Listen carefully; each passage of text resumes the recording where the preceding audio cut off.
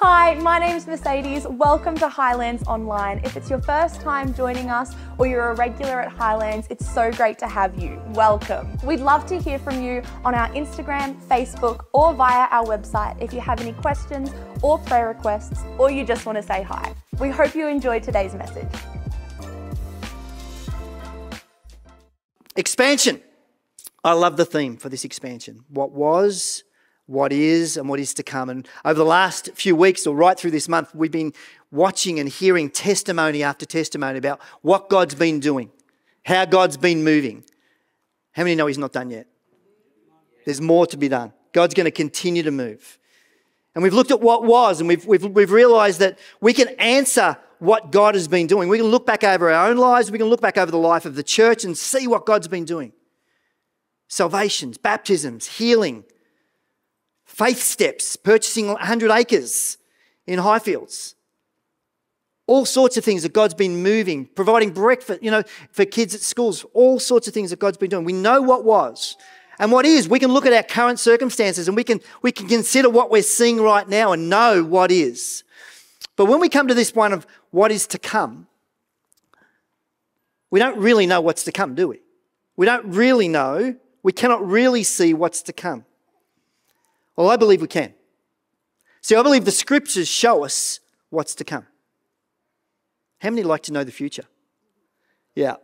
Some of us go, no, maybe not. Maybe I don't really want to know what's happening in the future. But we can know a bit about what's to come. And so this morning, as we tie off this expansion series and we lead into what does it mean for me to have faith to what's to come, I want us to understand that there's places in the scriptures that show us not only what was and what is, but what's to come. What could we look forward to in the future?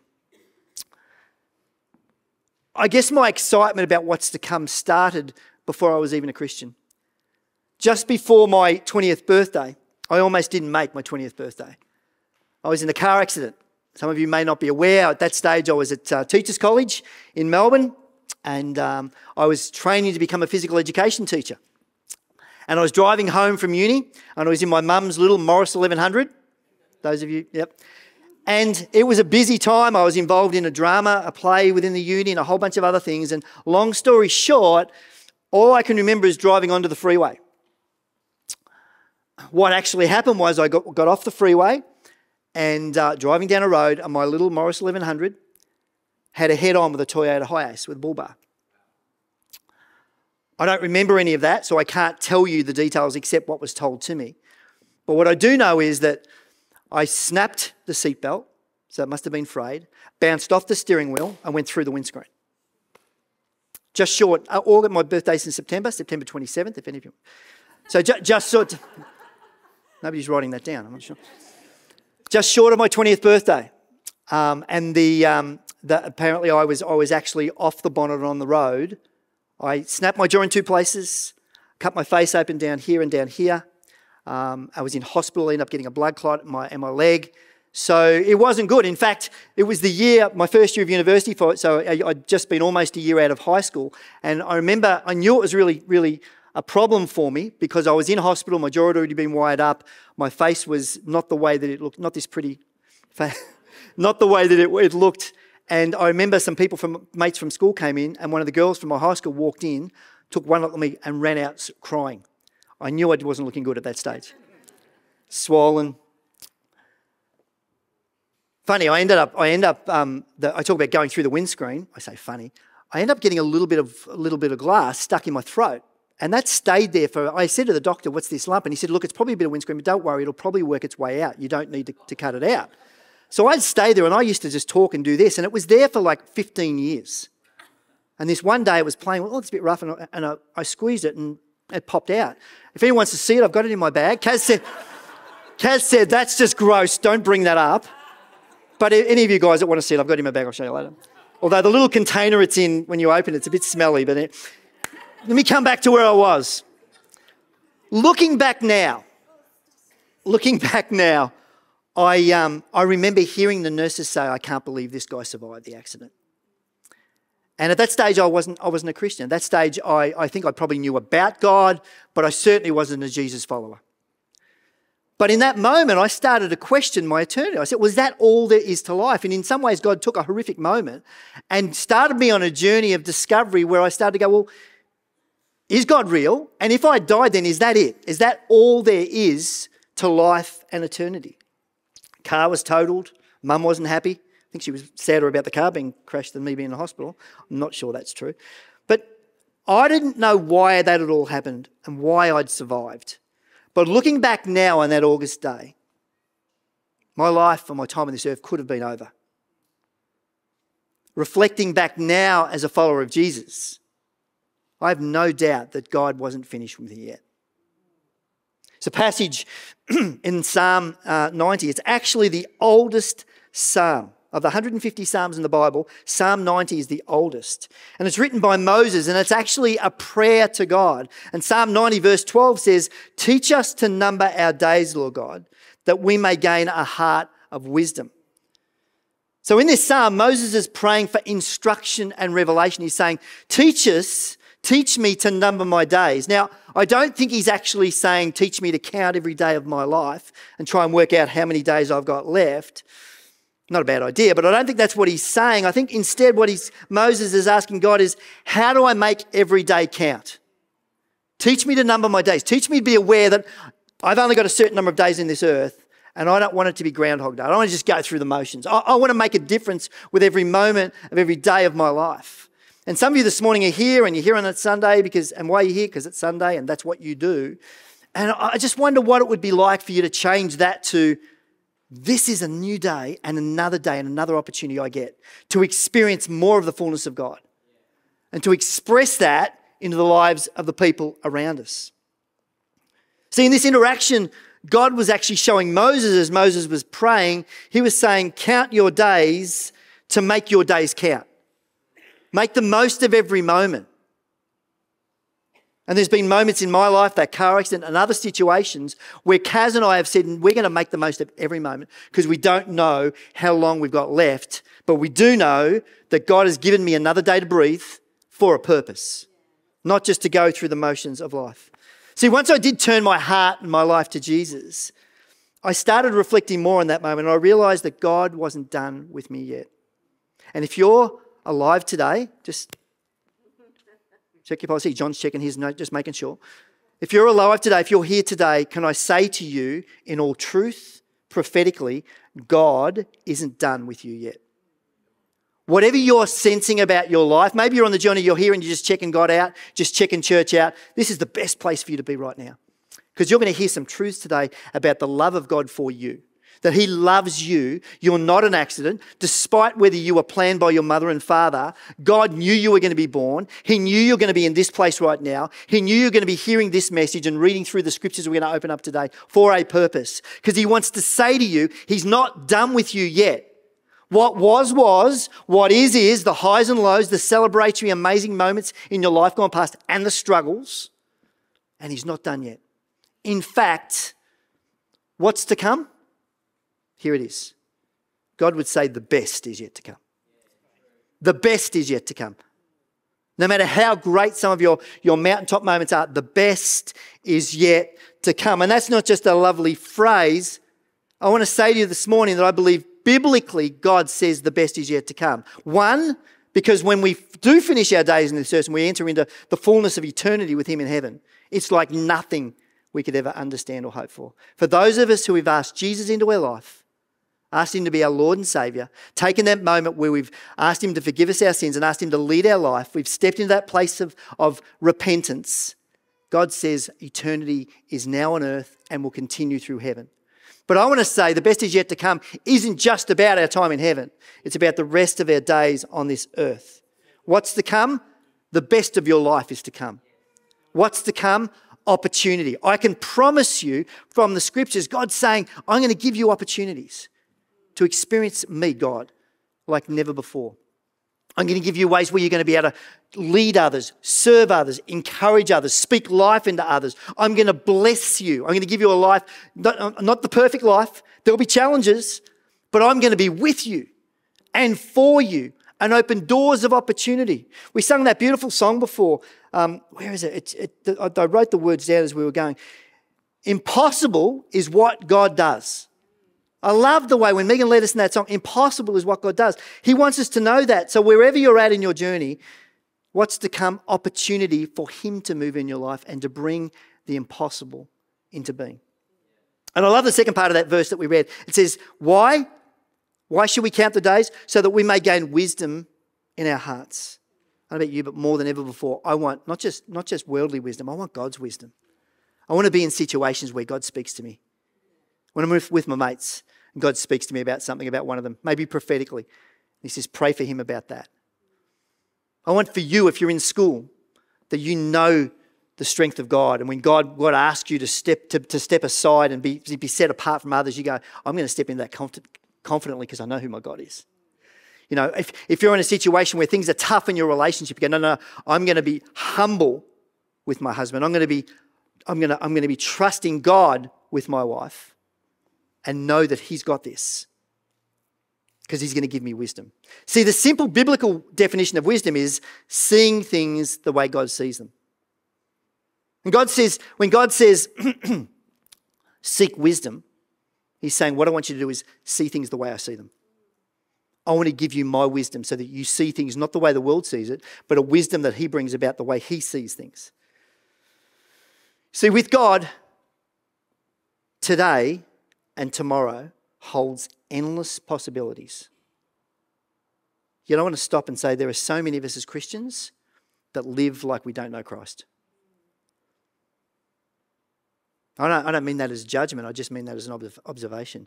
We live our lives so much as if we don't know Christ. The things I've been saying about this God who is able to do immeasurably more than we could hope or imagine, if we look at that and we see the best is yet to come and we get up in the morning like that, we're excited. We come to church ready, not just to sing to God, but to experience him. Expecting him to speak into my life, expecting him to show me stuff, encourage me, maybe show me some areas that I shouldn't be doing or shouldn't be saying, whatever that might be. It's that walk with him that he wants me to be on. It's endless opportunities, endless possibilities. Each day counts. And when every day counts, we don't just have good days, we have God days. We don't just have perfect days because there's no such thing. There'll be ups and downs. There'll be struggles. There'll be trials. But in the midst of it, it's still a God day because God is for me and he has my hand and he's leading me through that tough meeting, that tough conversation. Days, times, moments where we see the fingerprints of God all over it. That's what the future holds. That's what's to come. That you would experience days, moments where you experience the fullness of God. The God who created the heavens and the earth. You experience his love, his protection, his direction. That's what's to come if we seek him. Each day filled with mission and meaning. Not wasted days, just God days. What is, what was, what is, what's to come. Be assured, when you're a follower of Jesus, God's promise is the best is yet to come. No matter how old you are. We're going to look at Moses in a moment and see the age that he was at when the best of his life was experienced. I had a friend and a mentor many years ago back in Melbourne at a church that Kaz and I were a part of for 17 years, a church called Gateway. And one of the guys there, one of the elders that was there when we first walked through the doors with their eldest daughter Brooke as a baby, his name's Tony Washington. Tony was diagnosed with cancer and really has journeyed the last 25, 30 years working through cancer diagnosis and all sorts of things. Tony used to continually say this. He used to say, Murray, always remember, your present situation is not your final destination. And then he would say, the best is yet to come. Well, he was renowned for it. The best. You'd see Tony and you'd say, what's Tony? The best is yet to come. And in the midst of his horror, in the midst of his celebration, what came out of his mouth, what came out of his life was the same. The best is yet to come. God's at work. He's here. He's at work. He's bringing things. So in light of my accident, I'm reminded that life's not a playground, that life is a battleground, that every day there's a battle waged for my soul and there's an enemy trying to rob and kill and destroy, not just physically, but in every area of my life. He's going to try and rob my relationship with my wife. He's going to try and rob my relationship with my kids. He's going to try and steal my joy. He's going to try and fill things in my life so there's no peace. That's what the enemy comes. It's a battleground. But the good news is, the best is yet to come. when I put my hope and my trust in Jesus, when I let him lead my relationship with my wife, not my frustrations, when I let him take me by the hand in the struggles and the challenges of work and not allow the struggles and challenges to pull me down, I start to experience more of him, and the best is yet to come. See, God brings us days of expectation. You are not here by accident. There's a purpose, and God wants you to experience and respond to him. See, that's the role we have. Experience and respond. So many Christians experience, God, I just felt the presence of God this morning. Great. What's your response? Later on today is one way we can respond, where once a year we say, okay, we're going to respond with our generosity, with our finance into some of the things. And you've heard a lot about that over the last month, and I'll talk a little bit about it at the end. But that's one of many ways that we can say, I'm not just going to experience, I'm going to respond. Oswald Chambers says this. He says, keep your life so constantly in touch with God that his surprising power can break through at any point. I love that. Be so closely walking with God that his power, his surprising power, can break through at any point, and we're ready. Because we're saying, here's a new day. Here's a new opportunity for God to move. And then he goes on and he says, live in a constant state of expectancy and leave room for God to come in as he decides. This is the day the Lord's made. I'm going to rejoice and be glad, and I'm expectant for what's to come. There are three main reasons why I believe it's best to live with an attitude of the best is yet to come. One, because I believe that God is in control. And when you understand and believe God is in control and God is for you and not against you, then we walk down a pathway of saying, my God, who is able to do immeasurably more than I can hope or dream of, he's in control of my life. I give my life over to him. So I'm expectant because he loves pouring out his blessings and his grace and his mercy on his kids. You might be in a moment right now where you're calling out for his healing. You're calling out for his presence. You're calling out for his peace. Can I promise you he loves you and he sees you. And the best is yet to come in your relationship with him. Philippians 1 verse 6 says, and I am certain that God who began a good work within you will continue his work until it is finally finished on the day in which Christ returns. God is in control. Secondly, how do I know the best is yet to come? Because God is good. God is good. All the time. And all the time, we roll that off our tongue. God is good all the time. All the time, God is good. Do you believe it? In the midst of your circumstance, do you believe it? Because he is. God's in control. God is good. And thirdly, the reason I know the best is yet to come is because God wants his best for you. He wants his best for you. He wants his best for you, not what you think is best for you. He's got his best for you, and he wants to bring that. And if we're open, and if we're ready, and if we're expectant, and we're looking for him, he'll bring it. He'll pour it out. But we miss it because we're all about what I want and what I think, and we're not nestling into the God who has immeasurably more. We're all about what I think is best for me. Jeremiah 29:11. This verse gets preached about a lot. But the prophet says this, speaking on behalf of God, God's word through him. God says, for I know the plans I have for you, declares the Lord. Plans to prosper you and not to harm you. Plans to give you a hope and a future. See, for me personally, for us here as a church at Highlands, I believe, not just as lip service, I believe, head, heart, spirit, that the best is yet to come for you and for us. And as we remain faithful to him, and as we remain obedient to him, he will continue to pour out his favour and his blessings. He's been doing it. He's provided 100 acres in Highfields for us to build an early learning centre and a Christian school. And how many know that right now in this world, particularly in Australia, we need Christian education more than ever before. There needs to be more Christian schools. We need to have an auditorium, a place where we can gather as a church, where we can invite people for coffee at a cafe, where people can come and we can meet and we can see God moving powerfully. We've got that. We're seeing God move in our youth. Mitch, our youth pastor, came with an idea that we might set something up here, that we might get a few youth people coming along to do. Now, every Friday night, we're getting over 50 kids, young people coming, hearing the word of God preached. They did an expansion offering. Our youth decided they wanted to give an expansion pledge, an expansion offering. Mitchie, shout it out, mate. Don't come up. How much did Highlands altogether give? So both campuses, how much have they pledged the youth? $1,100. Both the Middle Ridge campus and the Highfields campus of youth just were encouraged to enter in. What would it look like for us to give to the bigger cause? Of that $1,100, how much is that did the Highfields youth? 450, almost half, this campus. God's moving. And that wasn't, Mitchie's not one of those, come on, it was just like, what's God saying to you? What would it look like for us to step into that space? And these young people, these young teenagers saying, I believe God is moving and I want to sow into that. I want to be a part of that. We've got almost 100 kids in our kids program. We're seeing small groups grow and develop. We've got people wanting to join groups. We've got more people wanting to join groups than groups at the moment. So please come and see me if you want to start a group. We want to get people involved in that. We've seen people get breakthrough. We've seen videos of healing. We're seeing marriages restored. Kaz and I met with a couple just yesterday and we're seeing their marriage being restored because the Holy Spirit is moving, because God is not finished yet. He's not done yet. He's still moving. And so we get the opportunity of going, I don't believe in a God who just says, oh, well, that'll do. That'll do is not words that come out of God's mouth. What does he say? The best is yet to come. I've got more for your marriage. That's prophetic for some of you this morning. I've got more for your marriage. Let's look at an example in the scriptures where God's not done. Opportunities come up. It's in Luke chapter 5. Jesus has been preaching and speaking.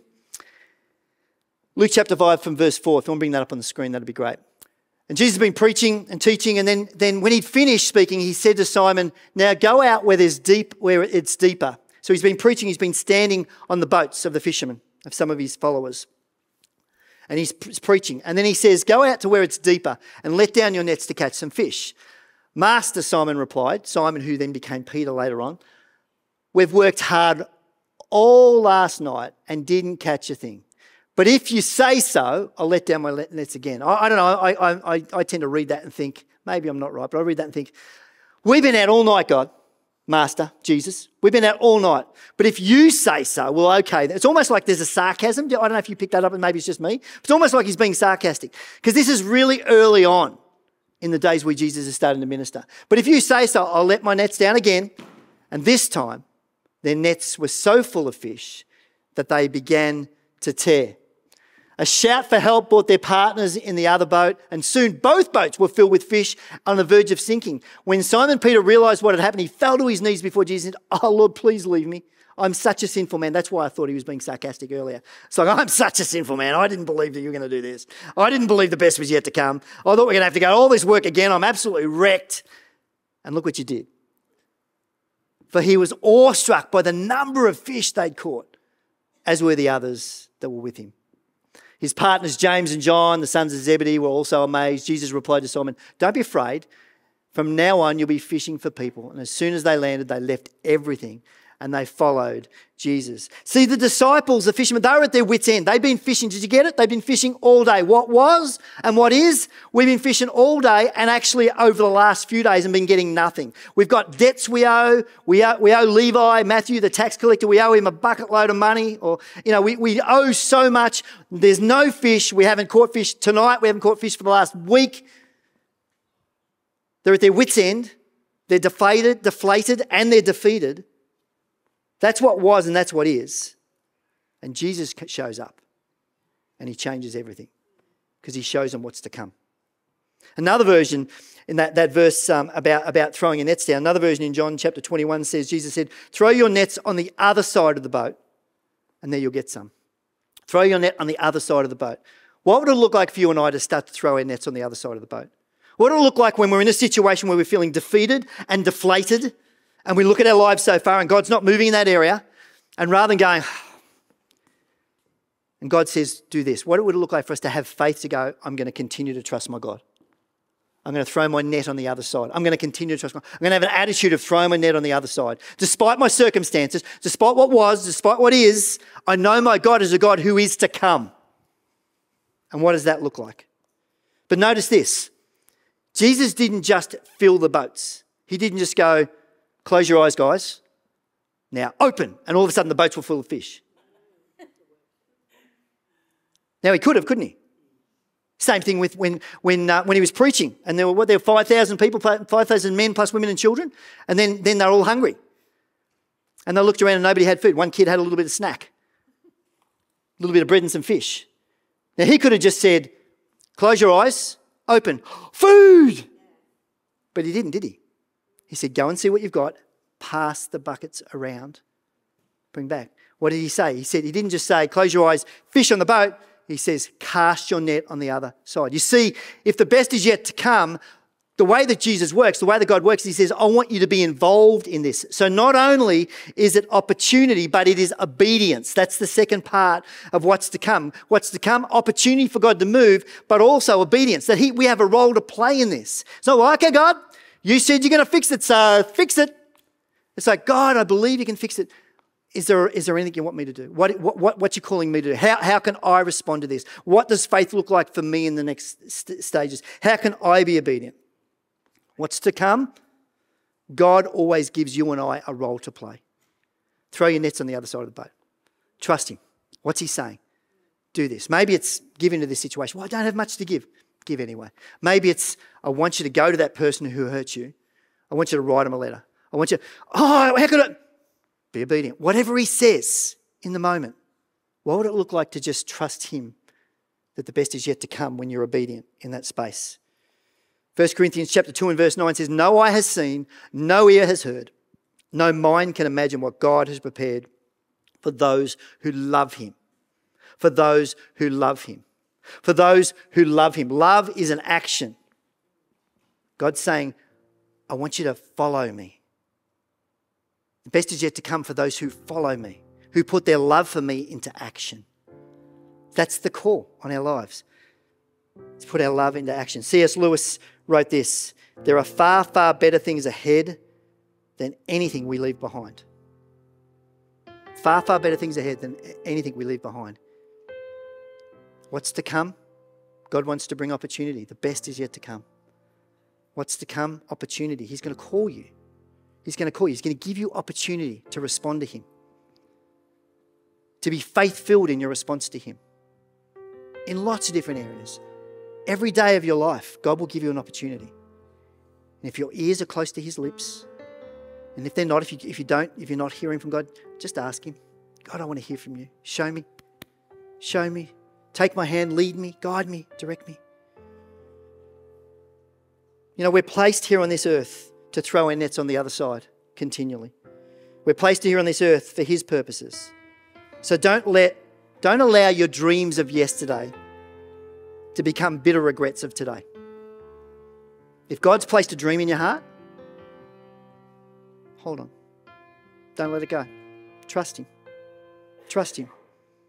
What was, what is to come. He's writing a testimony for you. He's in the midst of writing a testimony of what's to come. And he's going to provide opportunity. And he's going to look for you to be obedient. Just like he was with the guys who said, nothing changes, God. We've been fishing like this for weeks. Just last night, nothing. Right in this spot, nothing. Throw your net on the other side. What's he saying? Have a different attitude. Don't throw it. Don't do what you've been doing. Same spot. Trust me now. Throw your net the other side. Watch what I do. See, that's the church I want to be a part of. The church that says God is about the impossible. We saw testimony after testimony over the last month of what God's been doing. You know, when you're younger, you look ahead and you want to grow up and, you know, you want to experience life and, you know, there's maybe even young guys in the room right now and they're, you know, in school and you're thinking about, when I get to be 18 and get my own car and get my independence and when I'm 21, actually it's 17 here you get your licence, isn't it? Victoria's 18. They get to drive. Do you believe that? They get a licence at 17. Don't get it. Anyway. And you know, you start to think about when you get older, what does it look like when you get older? And I can't wait till I get mine. I can't wait. And then when we've grown up and we get older, we yearn for the past and we want to go back to what things were like when they were young. But when we work with God, no matter what our age, the best is yet to come. For the teenagers, God's got you guys and he's ready to open doors of opportunity. If you're ready to walk with him and be obedient and be open for opportunity, watch what he does. And I'm not going to point out the oldest person in the room, but for all of those between the oldest person in the room and the youngest, it's the same story. Moses is a great example. So I just want to close with this. When Moses was 80, he was confronted with Pharaoh. And he walked towards Pharaoh and he saw God miraculously set his people free from slavery. If you want to check it out, Exodus chapter 3. Right through Exodus, it's an amazing story. At 80 years of age, he saw the Red Sea part. He saw manna fall from heaven. He even spoke with God face to face. Throughout his life, Moses lived expectantly. He looked ahead to what could do. He didn't get stuck in the moment. He didn't think about what was and write God off because God didn't do things the way he wanted to. He walked into the future. And even when Moses was 120 years old, in the final years of his life on earth, even then, he understood that his life with God was just getting started. And he would never see an end to God's greatness and God's love. See, regardless of your age, youngest to oldest, our God is at work in us. Our God is at work through us. Let me finish with this. Corrie ten Boom. I love her story. If you don't know much about Corrie ten Boom, I haven't got time to explain it, but amazing story of a faithful woman in horrific times. She writes this: when we're on the beach, we only see a small part of the ocean. However, we know that there is much more beyond the horizon.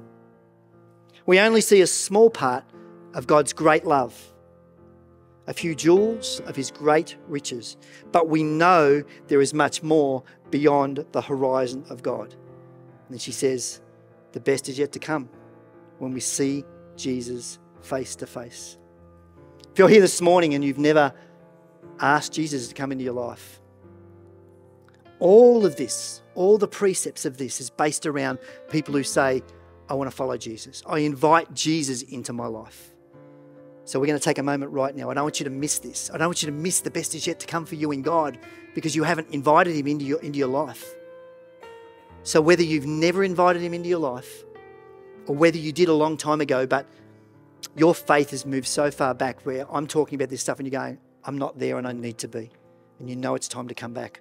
I want to give you a moment right now to pray a simple prayer, to step into the faith and the hope that God brings into your life that says the best is yet to come. Would you bow your heads? Bow your heads with me. Let's pray. I wonder if that's you. I wonder this morning, don't leave today without inviting the God, the creator of the heavens and the earth, to come and to dwell in your life and to lead you and guide you and direct you. And if that's you, if you're like, Murray, that's me, I want to experience the best that God has for me. I want to experience the best that God has for me. I need Jesus in my life. If that's you, could I pray for you? Just raise your hand right now and just say, Murray, that's me. Pray for me. I want to experience Jesus. Thank you. I see that hand. That's amazing. That's so good. So good. So good. Who else? I need Jesus. Yeah. Awesome. I see that hand. That's awesome. So good. So good. People here saying, I need Jesus. I want to experience the best God has for me. I want to invite Jesus into my life. Who else? Before I pray. Don't miss this moment. We've got people in this place saying, I want to accept Jesus. Who else? Before I pray. Just shoot that hand up right now. Don't miss this moment. Maybe you've been away from God and it's time to come back. Let me pray for you. Let me pray for you. Let the Holy Spirit come and do an amazing work of healing. Open your eyes and open your ears and open your hearts. So good, guys. So good.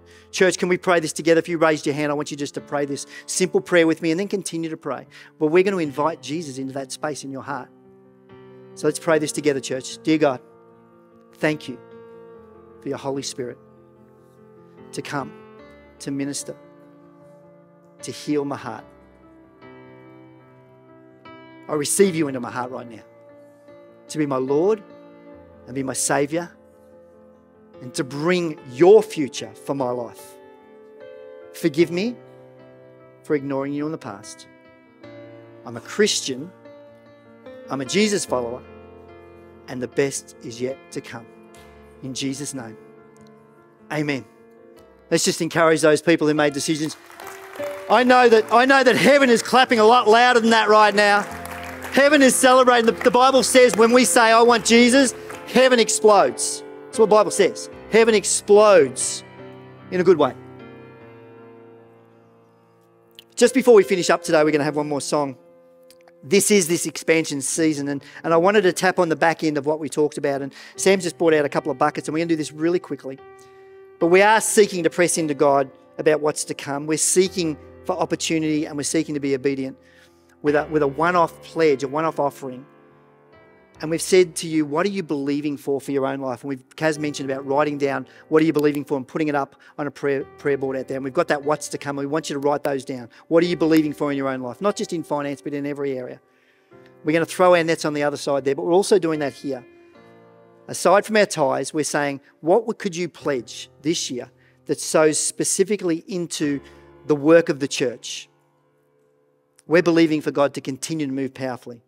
So we're coming to a time now where we're going to bring those faith pledges. So on the back of the booklet, there's the back two pages. One is a pledge card. Some of you have already come and filled that out and been praying about it through the week. Some of you are going to fill it out now. Some of you are going to say, Murray, I need another week, and that's totally fine. And we'll give you the opportunity next week to bring it. But we would love for you to, it's a pledge. You don't have to bring the finances. It's like, this is what I believe God is saying to us about seeking opportunity and being obedient. We're going to bring our faith-filled pledges into this expansion offering. You've heard the areas before about what's to come, but let me go through them again. The future of the building of the land. This is what we're sowing into right now. We're waiting for one more signature. And we're believing that the government is saying we have to wait till after the election. I don't think they have to. They've decided to. But we're believing in faith before the end of this year. There's going to be that final signature that says, yes, we give you ministerial designation. You can build a church as well as a school and an early learning centre. We've already got that. We're believing that in faith. And then we know that we're going to need finances to make that work. We're also believing in faith for this particular offering and this pledging to build 10 solar-powered community fresh wells in Vietnam. Ken preached a while ago when he talked about that we have the opportunity of providing fresh water. We're going to do that through the church. And so part of the giving is going to be able to build at least 10. We want to do more than 10, but at least 10 freshwater wells, solar panelled, driven by the sun, where they can start drinking fresh water and get rid of sickness. That people will come to the church for fresh water, and guess what? They're going to get living water as well. We're believing for that. That's what this pledging is all about. We're believing we're planting churches in Melbourne, a church called Society Church, which has just started. Josh Ball and his wife have just started. They've already been given an old church building that was derelict. They've been given it. They're going, thank you, Jesus. We want to help and support them as well as other churches all around the world. We want to support Christian missionaries in Asia Pacific. And then, of course, we want to continue to do some work around here. That's just some of what we want to do. It's in the booklets. But I get excited in these moments because this is where we see the Holy Spirit really move. Not out of obligation, out of opportunity and obedience. What's God saying? What's God saying? I'm going to pray, and then just as the band are just playing quietly in the background, just feel to come, drop your pledges in, and then I'll come and pray again at the end.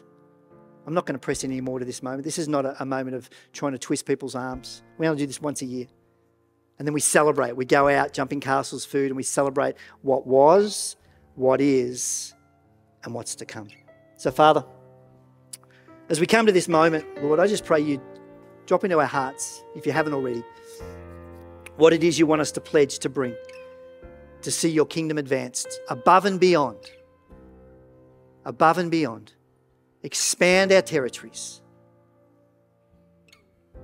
As we give, bless our giving. As we pledge our giving for the next 12 months, bless our giving. In Jesus' name. Amen. We hope you enjoyed today's message. If today's message did impact you and you gave your life to Jesus, we'd love to hear from you so we can help you take your next steps in your journey with Jesus. So please reach out on Instagram, Facebook, or via our website. We hope to see you again soon.